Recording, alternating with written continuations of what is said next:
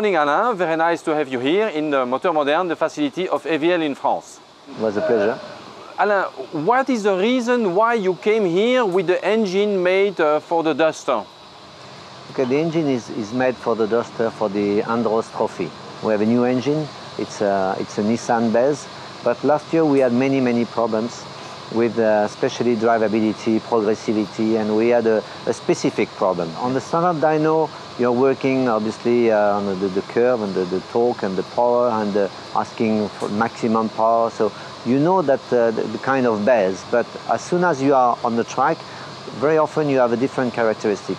On the ice, it's a very special way of driving. Depending on how you put the car sideways or not, what you want to have is repetitivity on the throttle. When you ask 20%, 30%, or if it's 100%, you need to know where you are. And typically we had this big hole, and we could not understand. We work a lot on the pedal itself. We work on the engine side mechanically for the cable, for the pedal, but we did not find a way on a normal dyno. Okay. So we wanted to go on a dynamic dyno to see if we can reproduce the problem, at least for everybody there, to understand exactly what was the problem. We took one lap, I've done in Val Thorens during the winter, where we had twice the problem in a very tight hairpin, and we can reproduce this problem, we can reproduce this lap here on this dyno, that we cannot do it on another type of dyno. And that is really a big advantage. The most important is to get the progressivity, to use also for the car, also for the tires, it's very important. Then in Formula One, they all use this type of dyno, but normally in lower discipline, they don't use it, which is, in my opinion, a big mistake. So we have this kind of tool now with this dynamic dyno, which is normally the best for motor racing. So, Alain, would you recommend the AVL solution for a dynamic testbed for racing for the moment compared to the steady state dyno that everybody has? I'm convinced that for every kind of race, and especially in 24 hours when you're driving day or night and difference of temperatures, and when you have the pit stop, the whole temperature of the whole engine, gearbox and everything is going up. I think it's very important to do this kind of simulation. Then you can simulate things that nobody can do it on a normal dyno. I think it will be a big advantage. There's not a lot of drivers, in my opinion, that they can explain or they can reproduce the problems or what they feel in the car, talking about the chassis or tires, and engine is maybe one of the most important. If you have this kind of tool, and you can reproduce exactly what is happening, then the problem that we can see today, that you don't need to talk too much. You know, you just look and simulate what the problems you had, and everybody understands. And then you can obviously talk and make a progress. Then you have a base.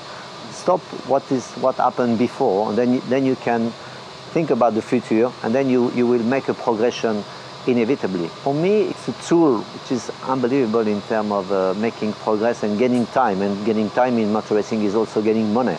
Yeah. I'm sure we're going to be able to fix it because of that. It's going to be a big help. We must not forget what all the work has been done in front, you know, but it's going to be an extra tool, extra possibility for us, which was, considering our problem, something that we had to do it, you know. Without that, I don't think we could have fixed the problem at 100%.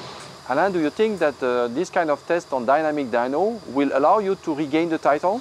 I think yes, yeah. If we fix which I'm convinced that we're going to do, if we fix the problem with the engine, we know that we are working on the chassis side, we had weak points also. I'm aiming for getting the title again this year. Yeah. I hope we will be part of your success by doing this little part of job on the dyno. You will be, that I'm convinced about that. Yeah. Thank you, Alain. Okay, thank you. Yeah.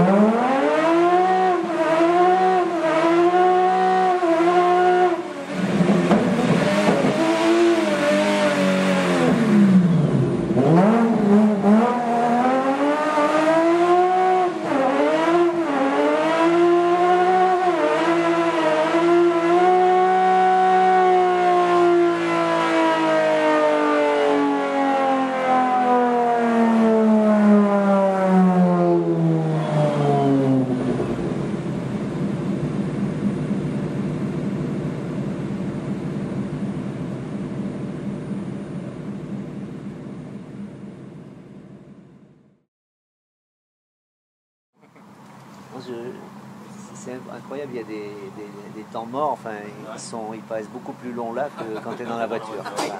On est occupé. Ah ouais, c'est vrai, on fait autre chose.